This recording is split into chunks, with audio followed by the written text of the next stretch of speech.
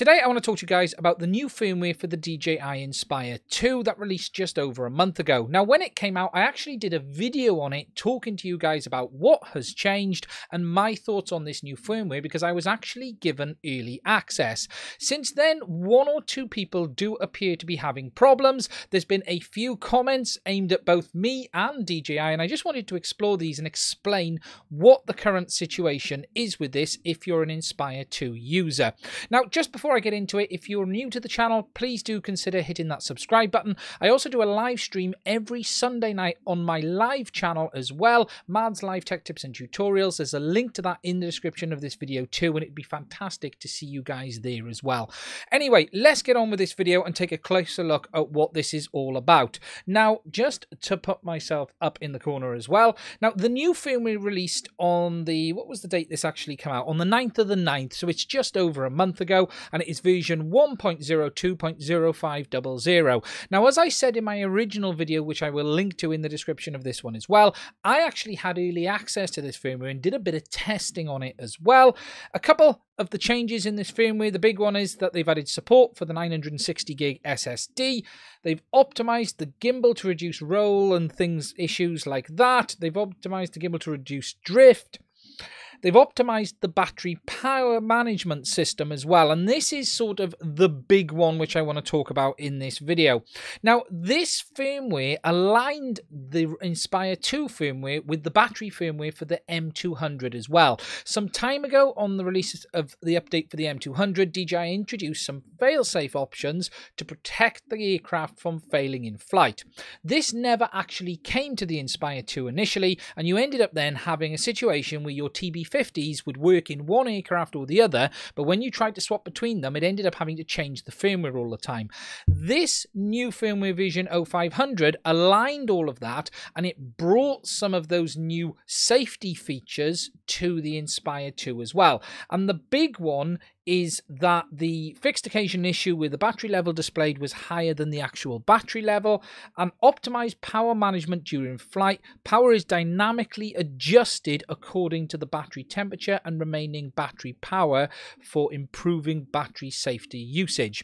Now, this latter one is the one that seems to have caused one or two issues. Now, just to be clear, when I tested this firmware, I had no problems at all. I've put quite a bit of airtime on this firmware. I've not seen any issues with the battery management kicking in both windy conditions, normal conditions. For me, I've not had a problem at all. However, one or two people have, and they've posted both on RC groups as well as DJI's forum as well, and they have had a situation where they're saying that their aircraft basically wouldn't fly, and it was reduced the power so much so that they weren't actually able to fly the aircraft home very easily, and there was the potential for the aircraft to be lost.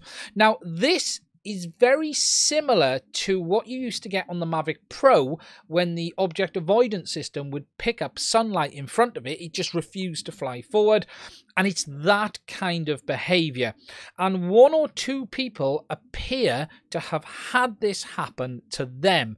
Now, this is part of that new battery management system DJI have introduced with this firmware. For me, though, I have never seen this happen. I have never had it happen to me either.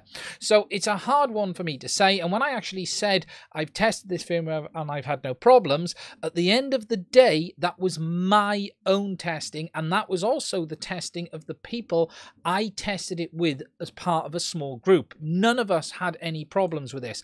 We were all very careful to put this through some testing to try this new feature.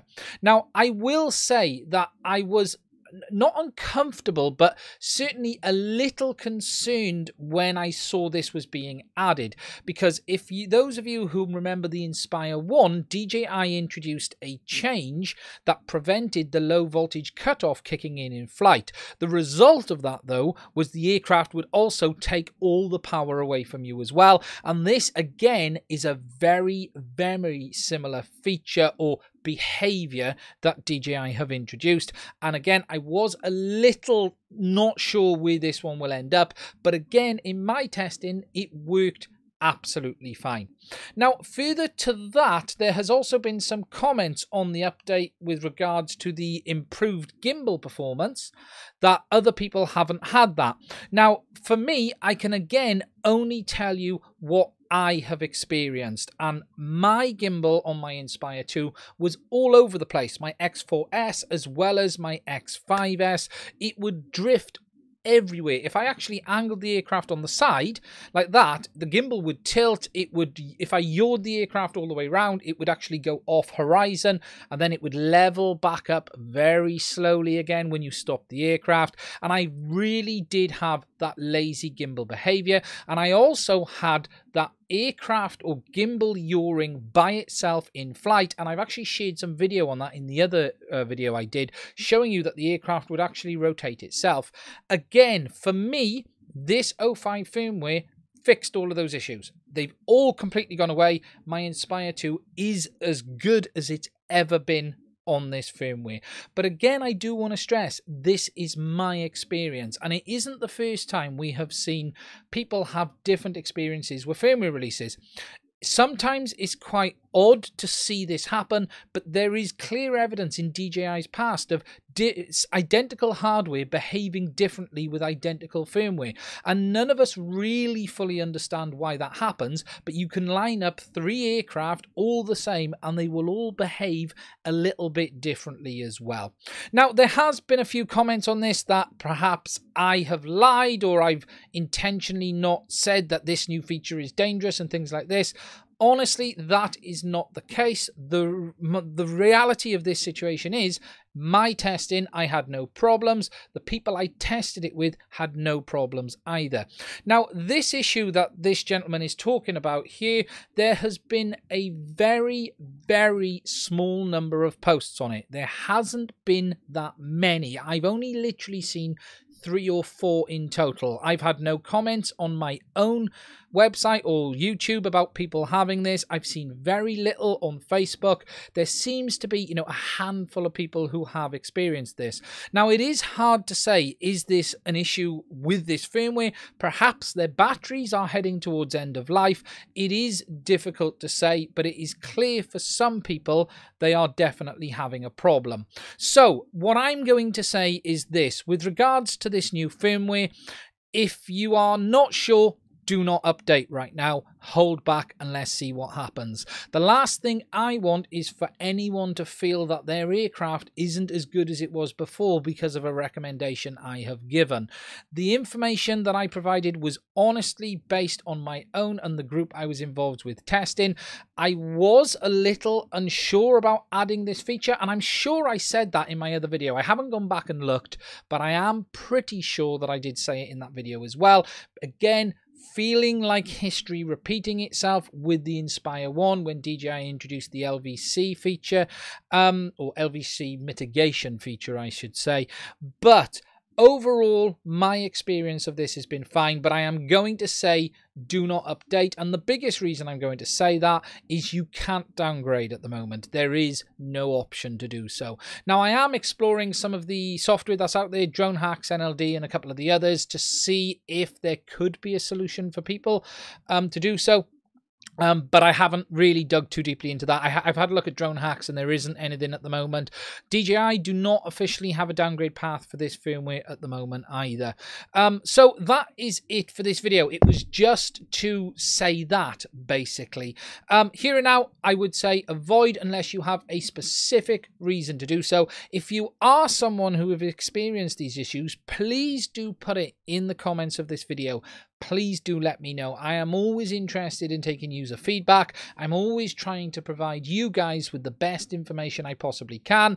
Whilst I still stand by everything I said in that original video, that this firmware has been absolutely solid for me and the people I know using it, the fact that 1 or 2 people have had issues, I'm going to now throw caution to the, put a bit of caution out there, not throw caution to the wind, but put a word of caution out there, and I would say hold back a second and let's wait and see if DJI bring out an optimization for it, or is this how it's going to be? If your aircraft is behaving fine now and you have no issues, I would 100% stay where you are a minute, because this battery issue never manifested itself on the Inspire 2. It was very much limited to the M200 in the sense of in flight.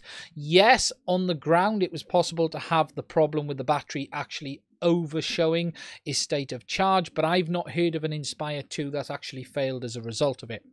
Now, a couple of other things that was mentioned on this was around no improvement in aircraft stability, and the Inspire 2 really isn't stable enough to be used as a professional platform. There's a post on here. Let me just find it.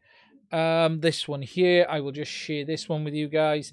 We've had enough bugs in the last 3 years. Where is it?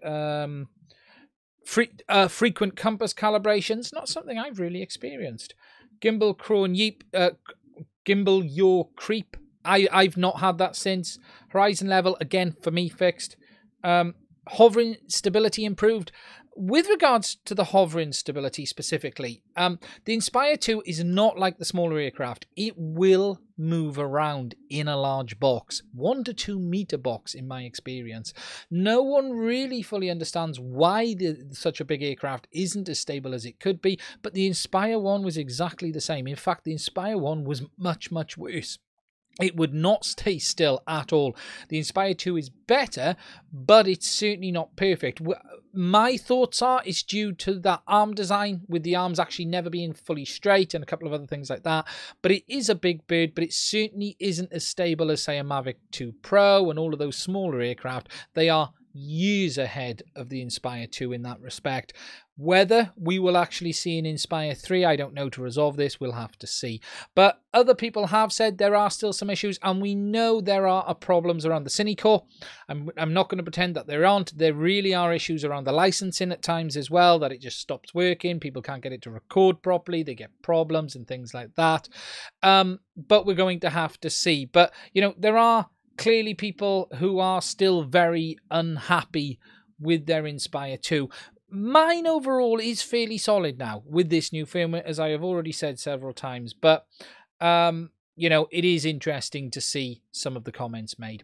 Anyway, that's it for this video. Just a quick update. Here and now, the latest firmware, unless you have a very specific reason to do so, do not update.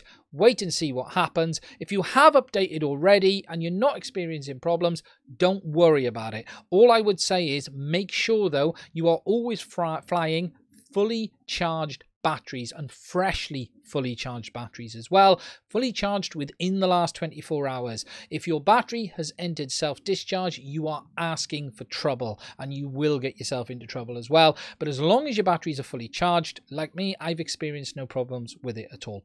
Now, that's it for this one. If there are any updates on it, I will release them out there in the near future. Please do, as I've said, in the comments, put your feedback on this.